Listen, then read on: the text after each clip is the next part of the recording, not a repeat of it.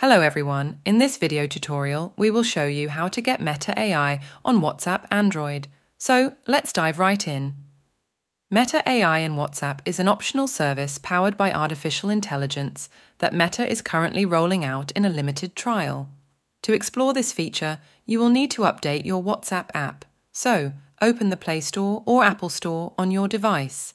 Then tap on the profile icon in the top right corner. Next, select Manage Apps and Devices.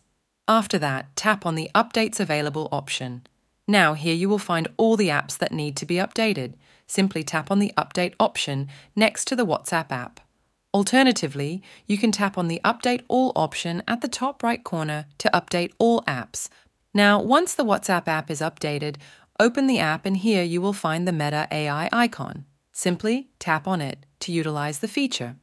You can ask Meta AI questions in a group chat, and it will try to answer them using its knowledge and understanding of the language. And there you have it. If you find this video helpful, don't forget to subscribe to our channel for more tutorials. Thanks for watching.